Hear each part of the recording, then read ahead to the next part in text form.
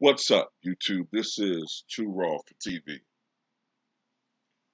All right, so before I get into this video, I want to give a shout out to yet another one of my subscribers for showing love to the channel.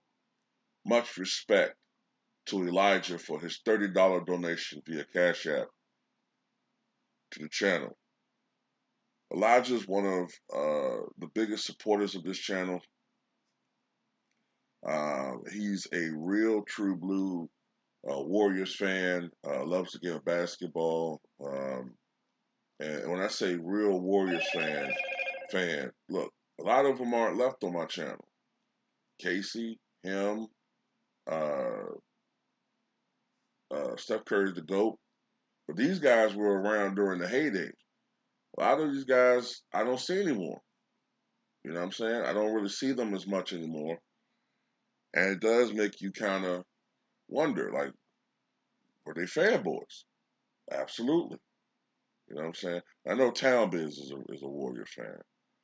But yeah, a lot of these guys aren't around anymore, man.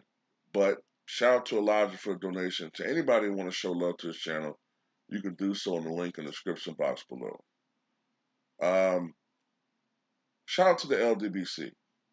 Shout out to Ticket. Shout out to the one LVZ, LB. Shout out to Town. Shout out to Polo, Reef, uh, Underrated Darkness, Mahari, everybody. Trying to see if I forgot anybody. Polo, uh, everybody. So I want to talk about a player who I think it's been a travesty that he's not in the Hall of Fame.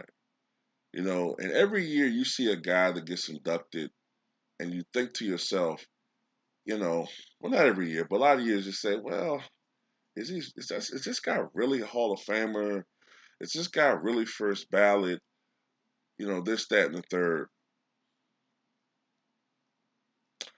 And I think what happens with a lot of these guys who are voting now is they try to compare numbers and stats. Because a lot of these guys are stat nerds. And you can't compare numbers of players today to guys of yesteryear. Because it's going to be unfair for the guys of yesteryear. These guys didn't dominate the basketball the way guys do today. A lot of them. So their numbers aren't going to look as impressive. There was no three-point shot. So they weren't able to put up the numbers that some of these guys are putting up today.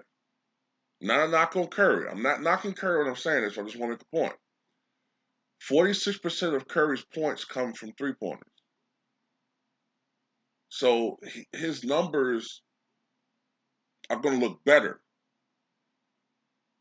than a lot of guys from the 60s and 70s. But this guy right here, Sweet Lou Hudson, should have been in the Hall of Fame a long time ago. Long time ago. He retired 44 years ago, and he's still not in the Hall of Fame. That's a fucking disgrace.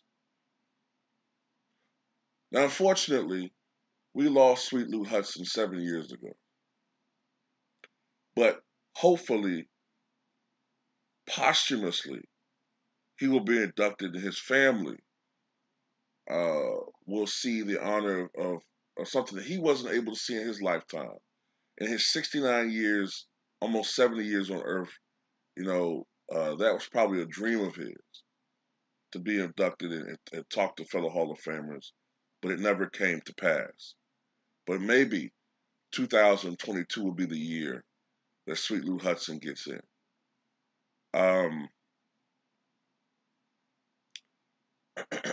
He was a 6-time All-Star.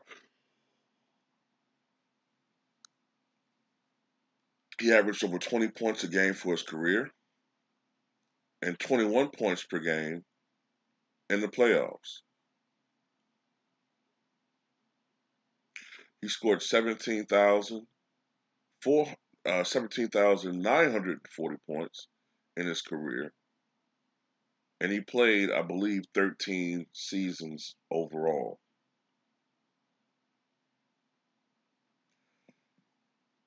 he combined with Pete Maravich to have one of the most imposing backcourts in the NBA. I mean, two high scoring, dangerous players were playing with Atlanta Hawks. Now, the Atlanta Hawks had a rather conservative offense and philosophy, so they weren't this run and gun team. So that also kind of kept their numbers down a little bit for the era. But they still had an amazing backcourt.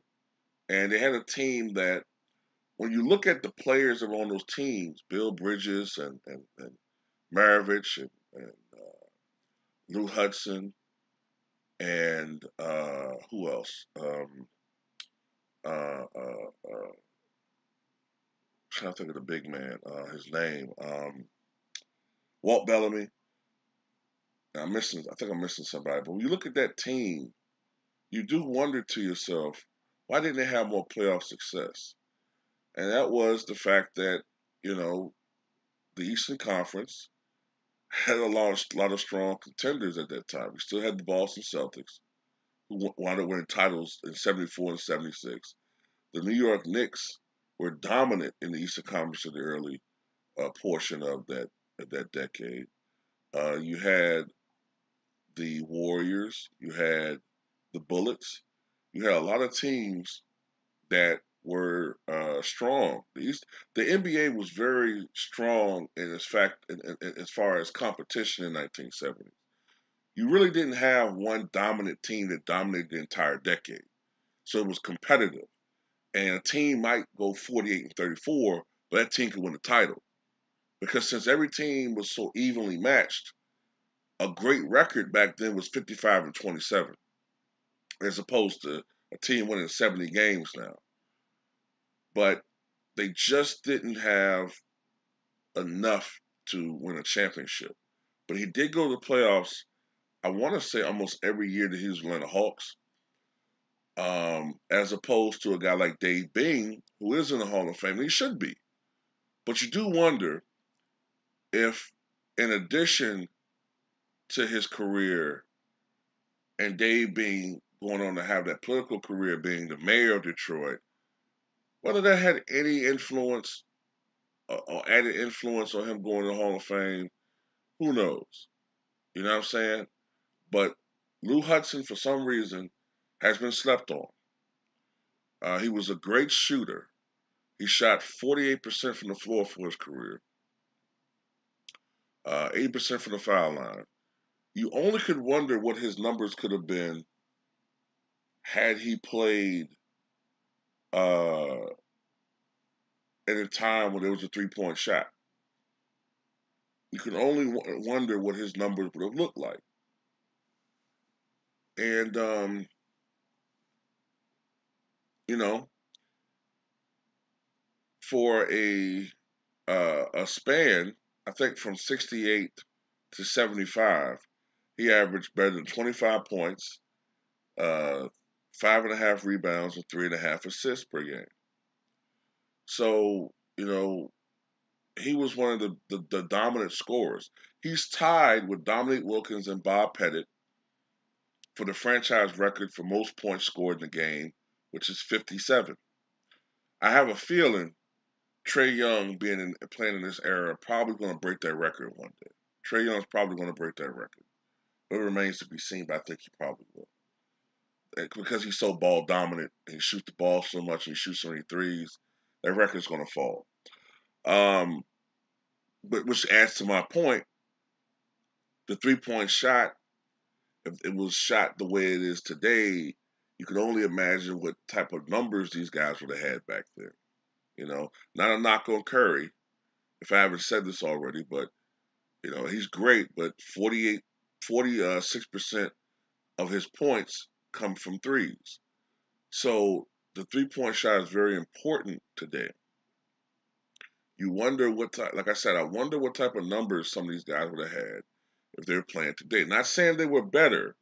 I'm just saying that their numbers would be better. 18,000 points might be more like 22, 23,000 points today. Um, 6 jerseys have been retired in Atlanta.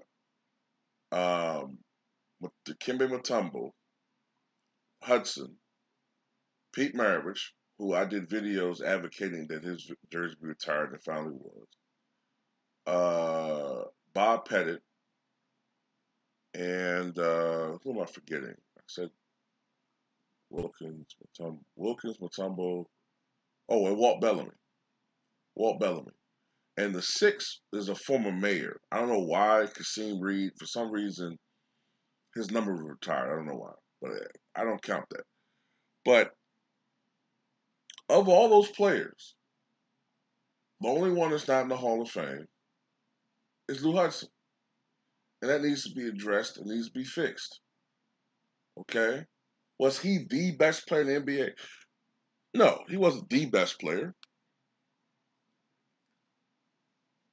But he was one of the most feared scorers in the league. Period. And when I look at his numbers and you compare them to some of the later guys that have gotten into the Hall of Fame, it does leave your head scratch. It leaves you scratching your head as to why has he been omitted from the Hall of Fame, and others have been inducted. For instance, um, is there any real reason why Chris Mullin is in the Hall of Fame and Lou Hudson isn't? I know the Olympics, and I know Mully. I know Mully had that stretch with the Warriors, but they didn't. He didn't really have a lot of playoff success either. So my point is it because he played for the St. Louis Hawks, later the Atlanta Hawks? Is it because his personality wasn't the most engaging? He wasn't a media darling. Do these things play factors? That he wasn't, Reggie Jackson. He wasn't, um, Derek Jeter with looks. Do these things play factors into why some guys are in the Hall and some aren't? Because I said before, I understand Bill Bradley had a Hall of Fame career, but some people talk about as far as college, but some people act like Bill Bradley put up Hall of Fame numbers as a player in the NBA and he didn't. So yeah, you do wonder why some guys are so celebrated and some aren't. But Lou Hudson should be in the Hall of Fame. Period. His level of play, his dominance. He helped to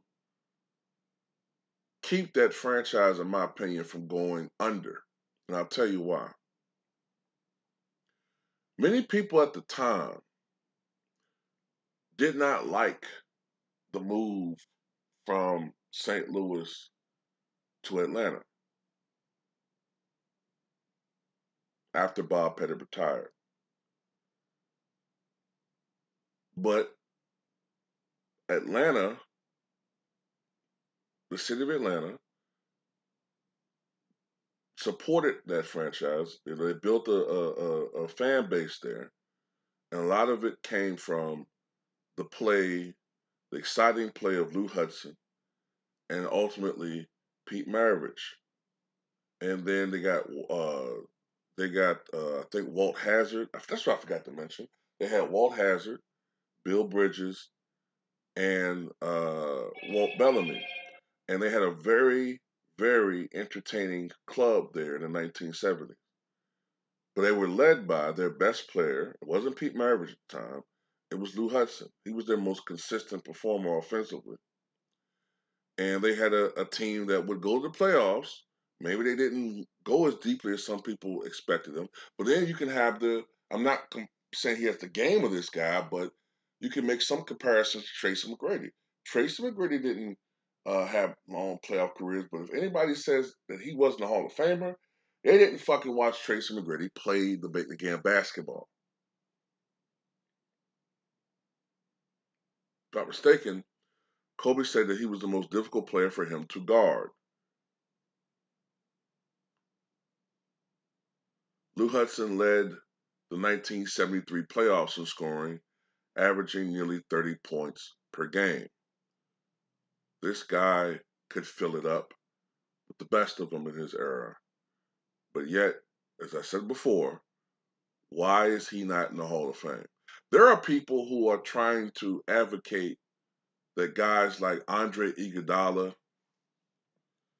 guys like um, LaMarcus Aldridge are Hall of Fame. And I'm not calling them liars. Maybe they are. Maybe they will be. But I have a big fucking problem if you're putting guys like that in the Hall of Fame, but yet Lou Hudson is not in the Hall of Fame because you're putting in people who are now questionable. Lou Hudson was excellence. 6 consecutive Hall of Fame,